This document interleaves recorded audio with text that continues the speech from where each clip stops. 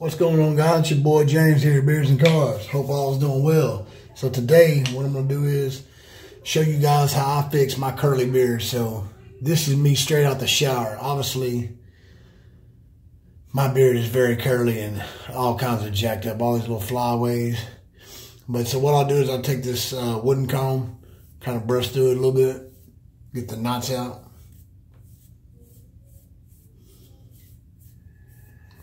And kind of dry this off a little bit. It's still just a little damp. I try not to blow dry my beard or anything like that while my beard is completely dry. I try to leave it a little damp. So what I'll do, get a little bit of my Spartans down here, give a couple pumps, rub it in. I always put it in beard oil beforehand. Rub that through there. And then what I'll do is I'll get my Kent comb and it's all tangled up. Hold on. Alright. And this blow dry right here. So this blow dry I got doesn't really get real hot. It gets pretty warm, but it doesn't get real hot. But that's besides the point. Point is, what I'm going to do is show you guys how to straighten and fix a curly beard. So here we go.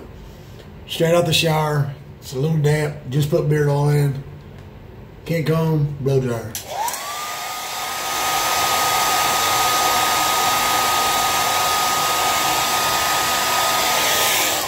It's always good to dry up under here real good. Sometimes I'll blow dry this up so this all gets real straight.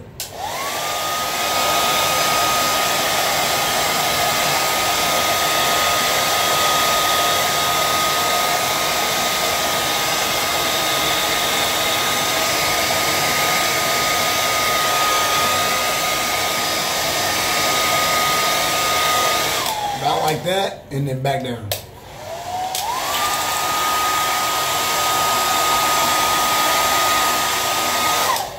Now, back to the Kent comb.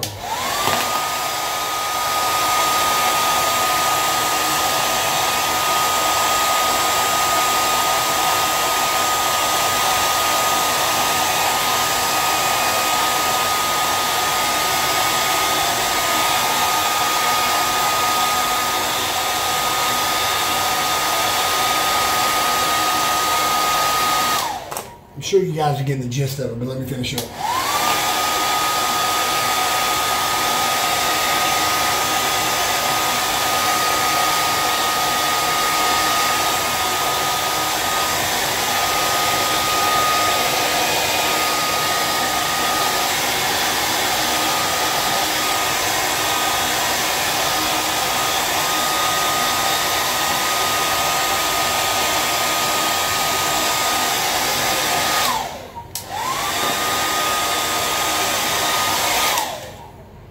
So basically, boom, that's it.